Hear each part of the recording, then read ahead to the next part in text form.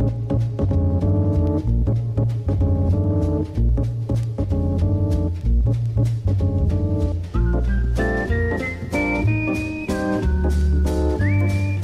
in the gray zone. I'm Mark Ebner. I'm a multi-award-winning journalist, a New York Times best-selling author, and I'm a private investigator. How do you like that? Lands me right in the gray zone, you know? It's sort of like sometimes, you know, they talk about the twixt and the twain meeting. Sometimes I'm all three. A story turns into a book, turns into an investigation, and that's how it works. You got your PI license, Carl? I'm sitting here with Carl Kozlowski. He's a reporter, a comedian, and he brought me into this madness. You got your PI license yet, buddy? No, I'm not as spectacularly qualified as you, but that's why you're here. It helps. It helps. It helps me to the point where if I'm doing an investigation, in the words of my buddy Bob Deasy, he was an undercover cop in Canada for 25 years, spent probably 24 of those years completely undercover. Wow. Yeah, I mean, can you imagine going through an airport or something like that and somebody sees you like a relative when you're doing a drug bust or something like that? Hey, Uncle Bob, how you doing? Oh, shit, my cover's blown. What the hell? Anyway, the PI license is effective because if I'm investigating you, I see you coming before you do. Make sense? Yeah. Give you an example. Fuck. Ethics out the window, you know. People say to me, "Oh, you know, well, what are you doing? You know, you're a private investigator. You're a journalist. Isn't there a conflict of interest there?" I don't see one. I just think it's more effective tools at my disposal. Databases, deep proprietary databases. Just that measure of authority when I introduce myself and I flash them that. What do you see there, Carl? I unfortunately have bad vision. You see a you see a badge that looks like a sheriff's badge. Yeah. Now, far be it from me to steal valor from any of our fine law enforcement. That is actually Backstreet Investigations, who I was working for many, many years, or working with, I should say. And now the guy who owns the company, he's doing a digit in federal prison on an extortion beef.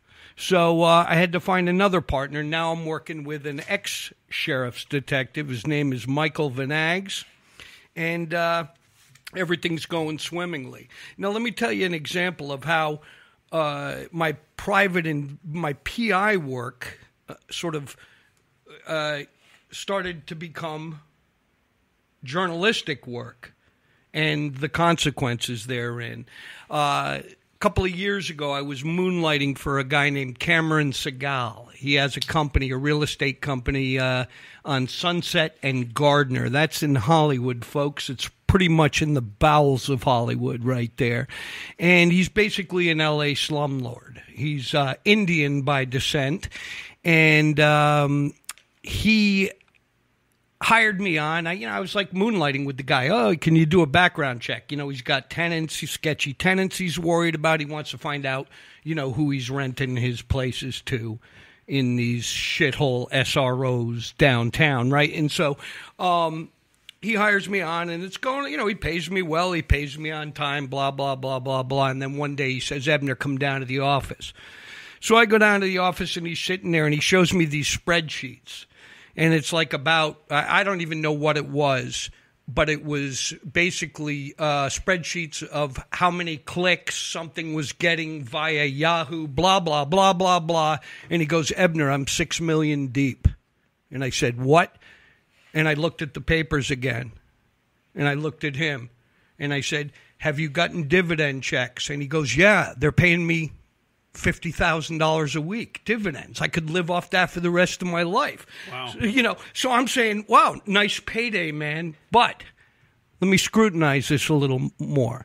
So you're 6 million deep in this little thing that you can't really describe to me and I can't describe on paper. I said, buddy, this is a straight Ponzi scheme. Okay? He's like, what?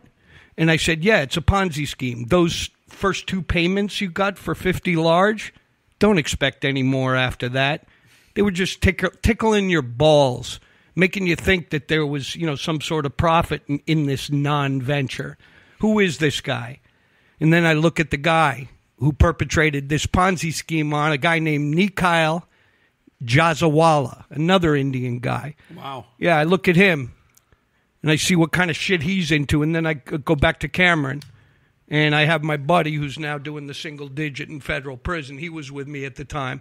I look at him, he looks at me, I look at Cameron Segal, and I say, buddy, this is going to end one of two ways. You go to the feds. You go to the FBI right now. I got a contact for you there, okay? I got a control agent that'll work this case. And maybe, just maybe, somewhere down the line, you may see pennies back on your dollar. But that $6 million, my friend, poof. Sorry, buddy. It's gone. Wow. He started freaking out. He picked up the phone. He started threatening this guy, Nikhail Jazawala, the guy who was working the Ponzi on him. I said, that's not good. I said, I didn't tell you the other part, brother. I said, two ways. One, you may get pennies back on the dollar. The other is you're going to wind up dead. Okay? This isn't nickels and dimes here. This is $6 million. Okay? 2 days go by, I get a call from my partner, Dano Hanks, currently doing time for extortion in federal prison. Not Dan, he gave me a call. He goes, Ebner, put on the television. I put on the news. And his office, Cameron Segal's office there on Sunset and Gardner, yellow taped off. Homicide crime scene. Wow. Okay? So I go, Dano, meet me there. We jump in our respective vehicles. I'm rolling in from Pasadena. He's rolling in from Burbank. We get there. We go to the cops. We give him our file. I hand him the file with the guy who was running the Ponzi on him. I said, I think this is your guy. We give him all the information. Cameron Segal took 2 bullets in the head that night from a guy who, after he had gotten into his Bentley, a high-end, late-model Bentley with bulletproof windows, no less, tinted windows. He gets in that. Some guy came up on him in the alley behind his place of where he employs people and showed up on a bike, .22 caliber, right through the window. Boom, boom, double tap. One shot caught him in the neck. The other shot caught him in the head. And this motherfucker lived. He survived. What? Okay? Now, what happens is he's taken to ICU, Cedars-Sinai Hospital. I mean, obviously, the guy's a multimillionaire. He's getting the best of care. They pump him full of fentanyl. That's the shit that's killing people, a grain or less right now. But in a situation like this, they had to induce a coma. And there he sat in a bed, and his company called me, and they said, Ebner, we need you to stand guard at Cedars-Sinai. And I was like, exec protect ain't exactly my thing, but you know what? I'll do it, and I'm going to charge you this much. I set my rate. I hired another guy to come on. We did 12-hour shifts, back-to-back, 24/7. And what happened was, while he's lying there, all hooked up, intubated and hooked up to all these machines and all that, his broken teeth are in a little glass aside of his bed. Every single motherfucker who came in there to visit him was dirty. Because you got to understand, I'm running checks on him.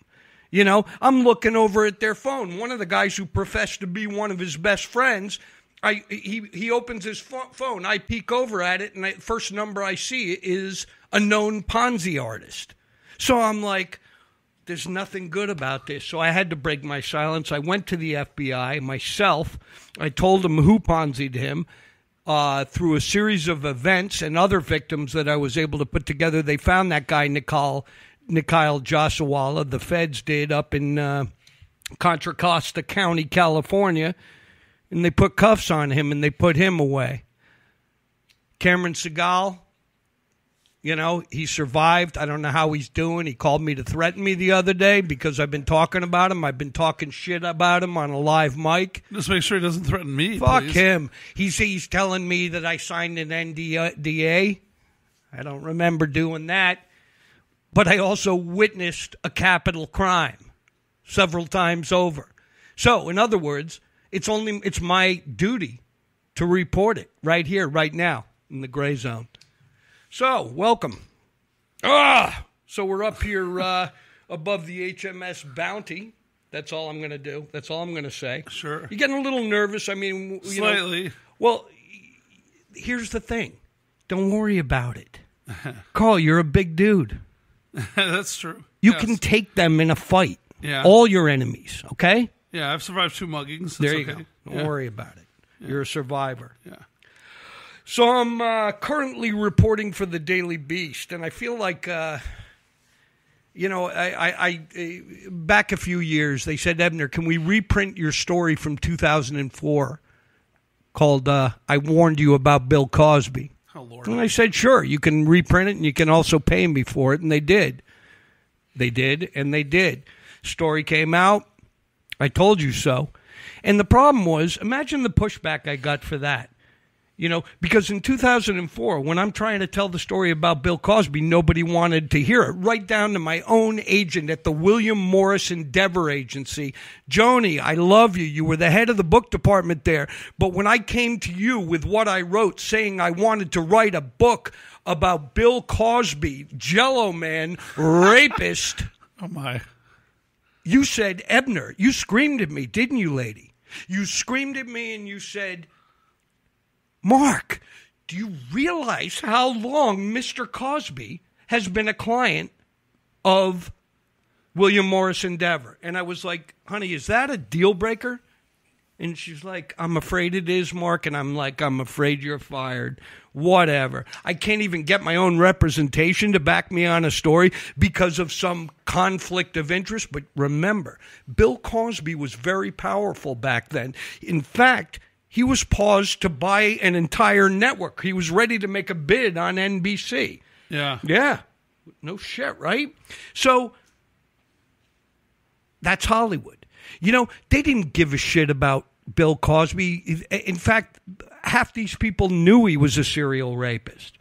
Certainly anybody who ever crossed his path at the Playboy Mansion, had to raise an eyebrow or two when he would leave a room and they'd bring another playmate out on a stretcher. You know what I'm saying? Wow, really? Yeah. Yeah. Ask James Caan about that. Oh. Yeah. Okay. Talk to Jimmy Caan about Mr. Cosby's antics at the Playboy Mansion. He'll give you an earful. He was not a fan, I take it, or was well, he probably was. Who knows? Okay. I'm just giving you a little thing, a little something for you to take a note on. Yeah, there. Sure am. Yeah. So with that, it was no accident that a couple of years later, I get a call several months ago from my editor at the Daily Beast, and he's asking me, Ebner. I mean, this is literally how the phone call went. Who's next? He didn't know that I had a pal in New York who had called me up and he said, Ebner, I love your shit, man. I read your book, 6 Degrees of Paris Hilton. I can spit that back to you chapter and verse, man. And not only that, but I'm the real deal. Yeah, he was legit. It wasn't just some weird fucking stalker fan thing. The guy had something to tell me, and what he had to tell me was he had a woman who was a victim, a rape victim. And the perpetrator of that rape was one David Blaine. Now, so this happened as I'm getting the phone call from the Daily Beast asking me who's next. And I say, I got somebody for you. In fact, the victim is on a plane right now coming to Los Angeles. I'm going to sit down with her and she's going to tell me on the record for attribution what happened to her at the hands of David Blaine going back to, I think it was 2004 when this incident occurred. She had to live with that, being allegedly drugged and raped by David Blaine. She had to live with that from 2004 until she got it together enough. Her life was over, man. You run the gamut. You rape, PTSD, just paralytic fear. You can't go out in public. You can't socialize. You're blaming yourself. I mean, the myriad things that happen to women as a result of this ungodly crime.